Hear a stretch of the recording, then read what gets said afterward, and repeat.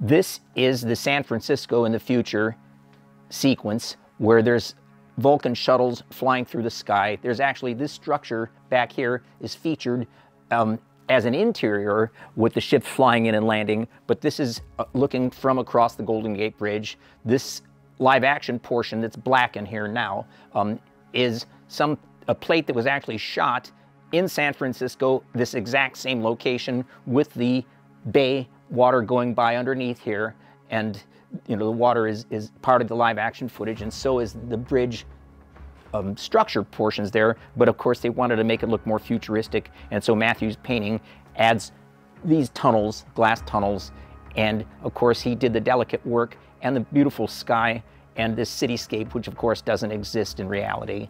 And it was one of a number of shots that was done for this sequence.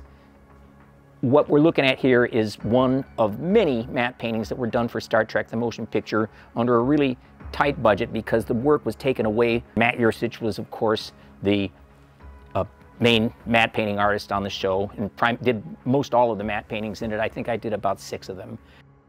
I think again, we were working on a really tight schedule. Matthew probably turned this thing around in about 2 weeks.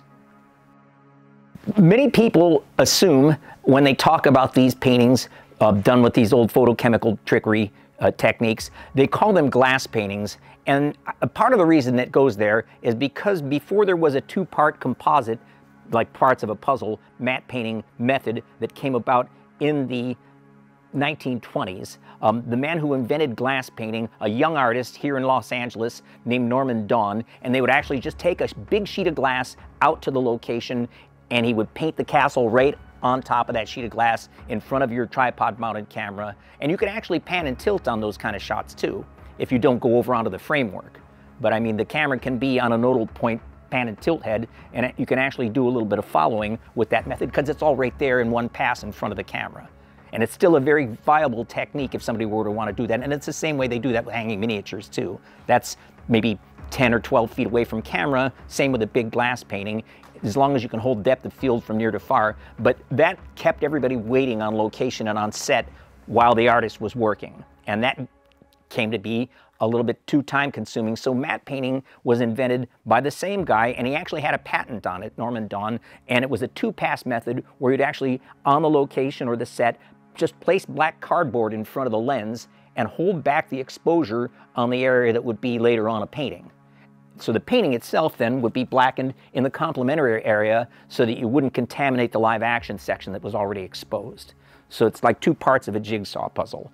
But more often, and this is why I was talking about they call them glass paintings, the vast majority of matte paintings that I've seen throughout the history of Hollywood, including the little matte paintings that were done on illustration card at MGM for Wizard of Oz and many of those classic films, but Masonite panel, I believe, has occupied more than half of the matte paintings that were done throughout the history of Hollywood.